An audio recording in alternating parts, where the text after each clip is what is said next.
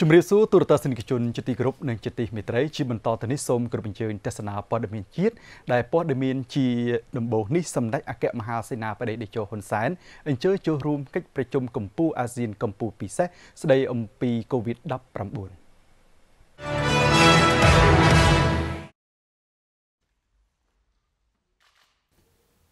នៅព្រឹកថ្ងៃទី14មេសានេះបណ្ដាប្រមុខរដ្ឋាភិបាលនៃប្រទេសអាស៊ានបានបើកកិច្ចប្រជុំកំពូលពិសេសតាមរយៈ Video Conference ស្ដីពីជំងឺ COVID-19 ដែលបាននឹងកំពុងរាតត្បាតជាសកលនៅក្នុងតំបន់និងពិភពលោក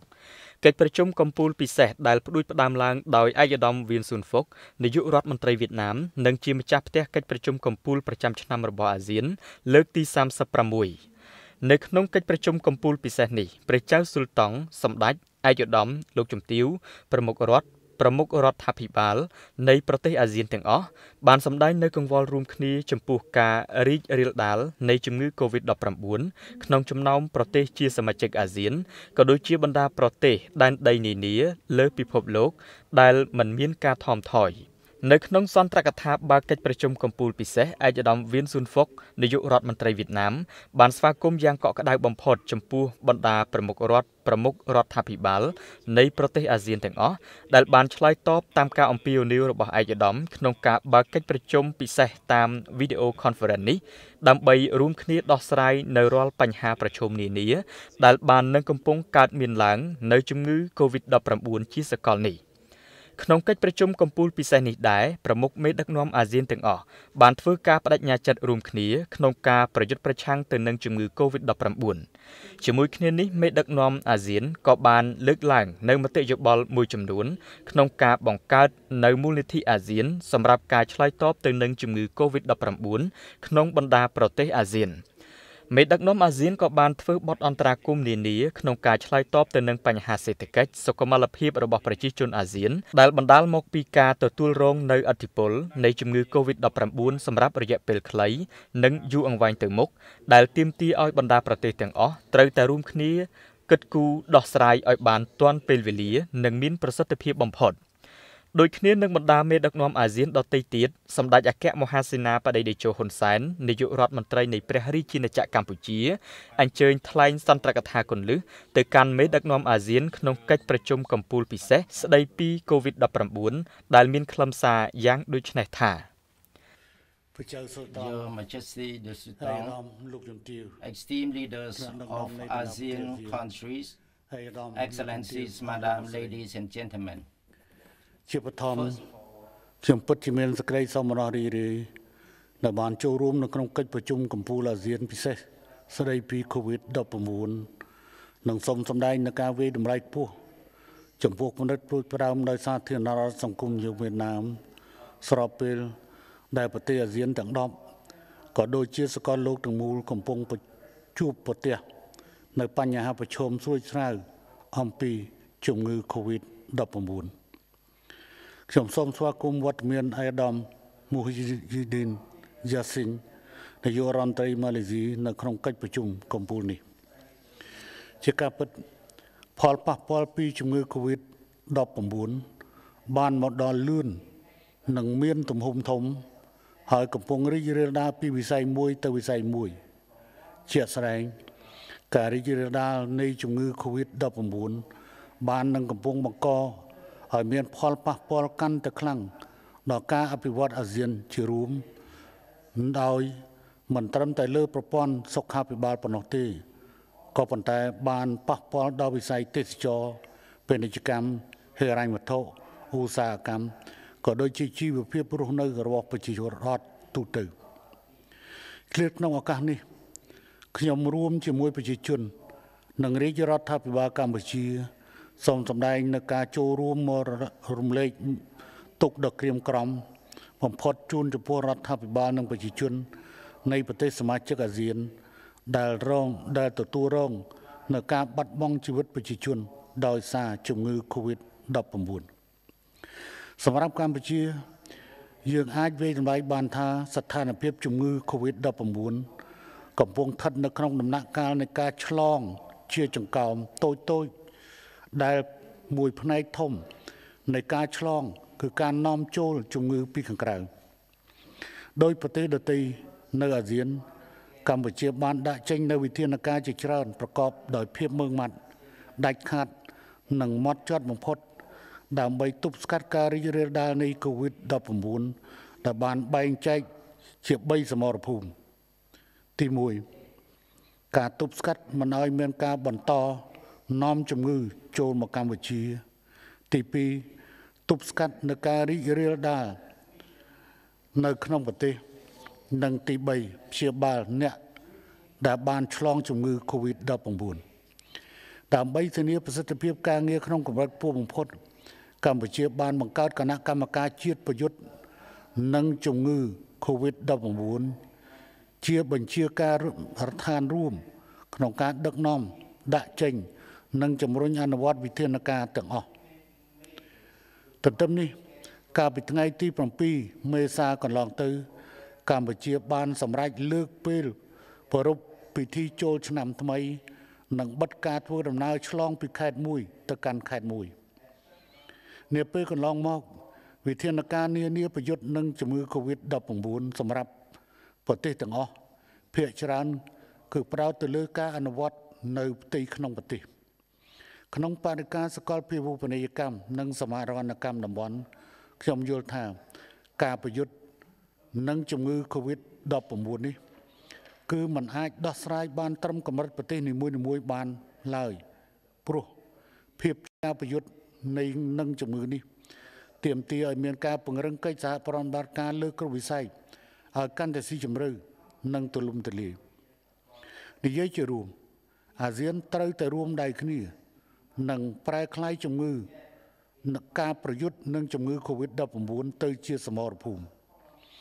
ក្នុងស្មារតីនេះអនុញ្ញាតឲ្យខ្ញុំចែករំលែកនៅទស្សនៈមួយចំនួនដូចខាងក្រោមទី1 COVID-19 គឺជាជំងឺថ្មីដោយមានចំណុចជាច្រើនពាក់ព័ន្ធនឹងជំងឺនេះដែលយើងមិនទាន់យល់ដឹងអាស៊ានចាំបាច់ត្រូវការចាំបាច់នៅ1ការលើកកម្ពស់ការចែករំលែកឲ្យបានតាន់ពេលវេលានៅឧត្តមមានវត្តព័ត៌មានទិន្នន័យព្រមទាំងបច្ចេកទេសបទពិសោធន៍និងចំណេះដឹងពាក់ព័ន្ធនឹងវិទ្យាសាស្ត្រអំពីជំងឺនេះក្នុងការការពារទប់ស្កាត់វិនិច្ឆ័យព្យាបាលនិងតាមដាន2បន្តពង្រឹងយន្តការសហប្រតិបត្តិការអាស៊ានដែលមានស្រាប់ក៏ដូចជាកិច្ចសហប្រតិបត្តិការជាមួយអង្គការអន្តរជាតិនិងដៃគូសន្ទនានានាក្នុងវិស័យសុខភាពសាធារណៈដើម្បីដោះស្រាយបញ្ហាប្រឈមដែលកើតចេញពីជំងឺ COVID-19 ប្រកបដោយប្រសិទ្ធភាពនិងភាពគ្រប់ជ្រុងជ្រោយនិង3ការផ្ដល់នូវការគាំទ្រឲ្យគ្នាទៅវិញទៅមករវាងសមាជិកអាស៊ានក៏ដូចជាចែករំលែកនៅធនធានបច្ចេកទេសនិងសម្ភារៈបរិក្ខារវិទ្យាសាស្ត្រក្នុងស្មារតីនេះកម្ពុជាសូមវាយតម្លៃខ្ពស់ចំពោះការឯកភាពគ្នាបង្កើតមូលនិធិអាស៊ានសម្រាប់ឆ្លើយតបទៅនឹងជំងឺ COVID-19 ដើម្បីឆ្លើយតបនឹងតម្រូវការចាំបាច់នានារួមមានក្នុងផ្នែកបរិក្ខារនិងផ្នែកសុខាភិបាលជាដើមទី2អាស៊ានដែលជាសហគមន៍មានវាសនារួមគ្នាក៏បីត្រូវលើកកម្ពស់ការសម្របសម្រួលនិងកិច្ចសន្ទនាឲ្យកាន់តែជិតស្និទ្ធចំពោះការដាក់ចេញនៅវិធានការផ្សេងៗដើម្បីបញ្ជៀសនៅផលប៉ះពាល់ធ្ងន់ធ្ងរដល់សេដ្ឋកិច្ចសង្គមនៅក្នុងតំបន់ដូចជាការចាត់វិធានការជាឯកតោភាគីជាអាចការបិទច្រកឆ្លងកាត់ព្រំដែនដោយមិនបានជូនដំណឹងជាមុនដែលអាចបង្កការប៉ះពាល់ដល់ច្រវាក់ផ្គត់ផ្គង់ផលិតកម្មនិងលំហូរពាណិជ្ជកម្មរវាងប្រទេសក្នុងតំបន់និងសេដ្ឋកិច្ចតំបន់ទាំងមូលជាពិសេសការធ្វើដំណើរការប្រកបមុខរបរជីវភាពរស់នៅប្រចាំថ្ងៃរបស់ប្រជាពលរដ្ឋនៅប្រទេសជិតខាងផងគ្នាក្នុងតំបន់អាស៊ានយើងទី3ដោយការប្រយុទ្ធប្រឆាំងនឹងជំងឺ COVID-19 ត្រូវការថវិកាសម្ភារៈបរិក្ខារក៏ដូចជាកម្លាំងមនុស្សច្រើនអ្វីដែលកម្ពុជាអាចផ្ដល់ជាបទពិសោធន៍គឺការជំរុញនិងបំផុសនៅវប្បធម៌ចែករំលែកដែលនៅក្នុងនេះ គឺមានការចែករំលែកពីស្ថាប័នរដ្ឋទៅប្រជាជនការចែករំលែកពីដៃគូអភិវឌ្ឍនិងអង្គការមិនមែនរដ្ឋាភិបាលទៅប្រជាជនការចែករំលែកពីអ្នកមានទុនធានទៅសង្គមនិងអ្នកគ្មានទុនធាននិងការបែងចែករំលែករវាងប្រជាជននៅមូលដ្ឋានវប្បធម៌នេះមិនត្រឹមតែបន្ថយនៅសម្ពាធមកលើថវិកាជាតិប៉ុណ្ណោះទេតែក៏បង្កើតបានជាចលនារួមស្មារតីជាប្រជាជាតិតែមួយនិងចលករក្នុងការប្រយុទ្ធប្រឆាំងជំងឺ COVID-19 ទី4យើងត្រូវជៀសវាងការរើសអើងពូជសាសន៍និងប្រកាន់ចំហស្រីបន្ទោសដែលជាល្បែងទម្លាក់កំហុសដ៏អាក្រក់មួយដែលនាំដល់ការបែកបាក់សាមគ្គីភាព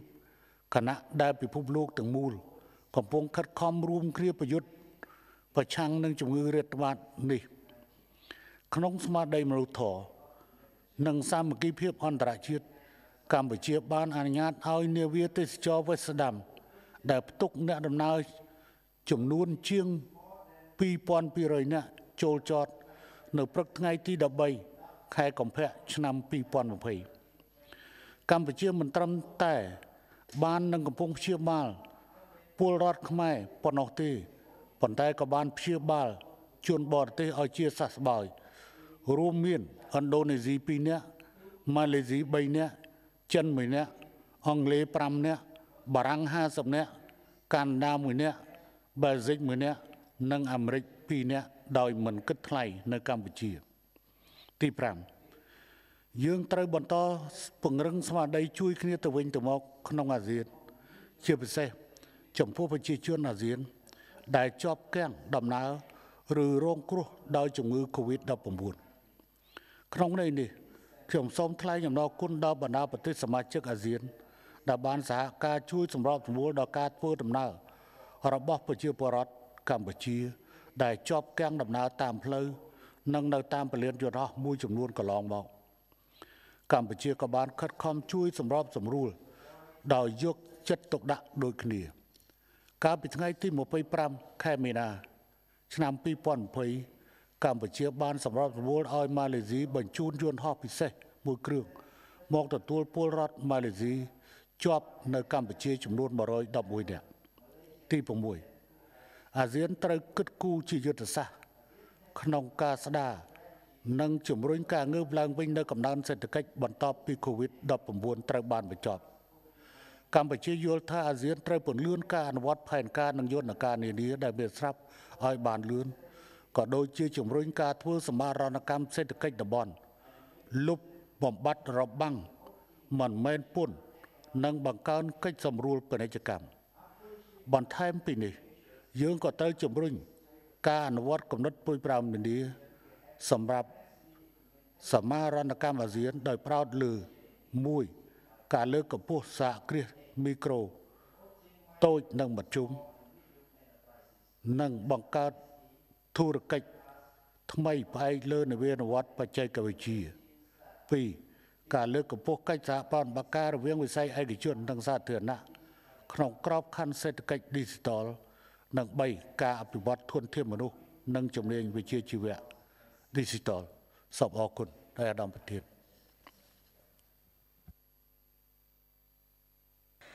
នៅក្នុងកិច្ចប្រជុំកំពូលពិសេសនេះដែរមេដឹកនាំអាស៊ានបានវិយតម្លៃខ្ពស់ចំពោះកិច្ចខិតខំប្រឹងប្រែងរួមដែលប្រទេសនីមួយៗរួមគ្នាទប់ស្កាត់កុំឲ្យមានការកើតរាលដាលនៃជំងឺ COVID-19 ក្នុងចំពោះប្រទេសក្នុងតំបន់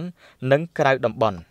កិច្ចប្រជុំកំពូលពិសេសតាមរយៈ Video Conference បានបិទបញ្ចប់នៅវេលាម៉ោង 7:10 ព្រឹកបន្ទាប់ពីបានដំណើរការពិភាក្សារបស់ខ្លួនរយៈពេលប្រមាណ 2 ម៉ោងក្នុងការរិះរកវិធីដោះស្រាយ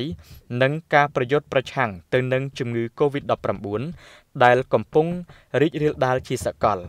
សូមបញ្ជាក់ដែរថានៅរុស្ស៊ីថ្ងៃទី14មេសានេះដែរមេដឹកនាំអាស៊ាននឹងបន្តកិច្ចប្រជុំកំពូលពិសេសអាស៊ានបូក3ជាមួយសាធារណរដ្ឋប្រជាមានិតចិនជប៉ុនសាធារណរដ្ឋកូរ៉េស្ដីពីជំងឺ Covid-19 តាមរយៈ Video Conference នេះផងដែរចំពោះលទ្ធផលនៃកិច្ចប្រជុំកំពូលពិសេសអាស៊ានបូក3ជាមួយសាធារណរដ្ឋប្រជាមានិតចិនជប៉ុនសាធារណរដ្ឋកូរ៉េស្ដីពីជំងឺ Covid-19 ទូរទស្សន៍ជាតិកម្ពុជានឹងធ្វើការផ្សព្វផ្សាយជូនទស្សនាជាបន្តទៀតអាស្រ័យហេតុនេះសូមរងចាំទស្សនាដោយមេត្រីសូមអរគុណ